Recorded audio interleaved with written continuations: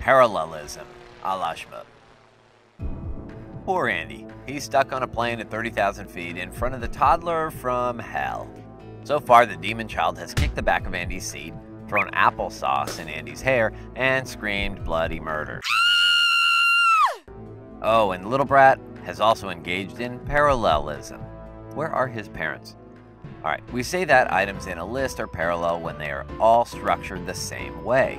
Items are formatted either as complete sentences or sentence fragments, and each item begins with the same sort of word, be it verbs or nouns or whatever.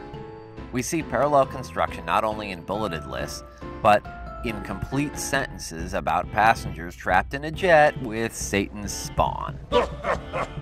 Say that Andy, in order to distract himself from the hellion in seat 13D, makes a list of all the things he's going to do when he finally reaches Puerto Vallarta. Andy's bulleted list would read like this. In Puerto Vallarta, I plan to relax on the beach with a good book, eat a gourmet meal by the sea, visit a nature preserve. Note how these three items on the list are all sentence fragments, and they all begin with present tense verbs. Ladies and gentlemen, parallel construction achieved. But don't. Andy could just as easily make a list of all the things the hell-raising toddler has thrown at him since they took off from Houston. Cheerios, applesauce, crayons, and poop. Alright, once again, Andy's showing us he's got this parallel construction thing down. The 4 items on his list are single words, and they are all nouns. As we mentioned earlier, parallelism doesn't just occur in bulleted lists. We also see it in sentences. Say Beelzebub's littlest minion here in 13D has a list of his own, only it reads like this.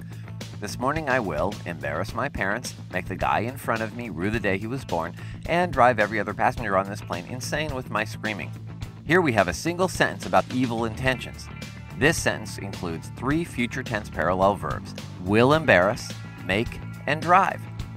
Note that only the first verb, embarrass, gets the future tense denoting will in front of it. We don't need will in front of make and drive because the sentence's parallel construction implies that make and drive are really will make and will drive. Got that? Speaking of lists, here's one from the flight attendant who forgot to eat breakfast this morning. As soon as I get off this plane, I'm going to eat a hamburger, fries, and get a piece of apple pie to go.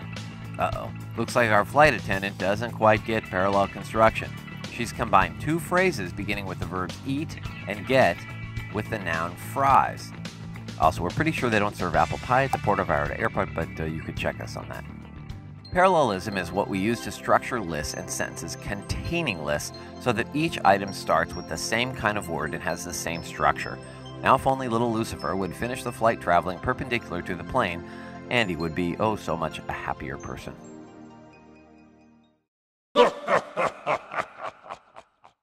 What did the buffalo say to his son as he left for school? Bye, son.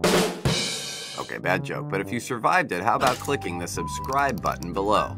And if you're looking for more jokes from yours truly, why not check out our website at www.shmoop.com. And if you want to get updates on what's new, well, check us out on Facebook and Twitter too.